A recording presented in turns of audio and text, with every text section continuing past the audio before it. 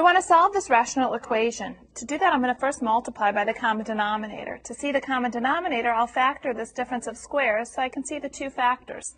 So that means I'm going to multiply both sides of my equation by x plus 4 times x minus 4 over 1.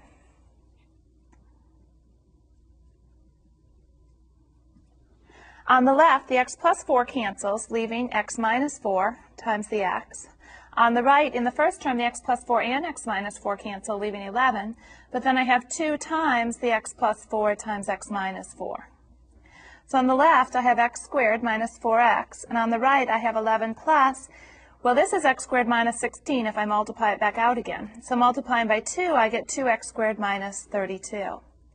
Subtracting an x squared from both sides, I get negative 4x equals, let's see, 11 minus 32 is negative 21, and subtracting an x squared, I have plus x squared.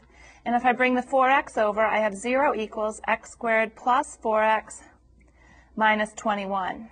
If I factor this, I have x plus 7 times x minus 3.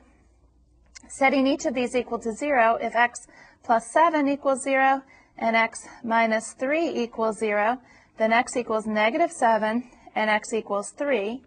Checking each of these in the denominators, I need to be sure that the denominators won't be 0 because these could be undefined points.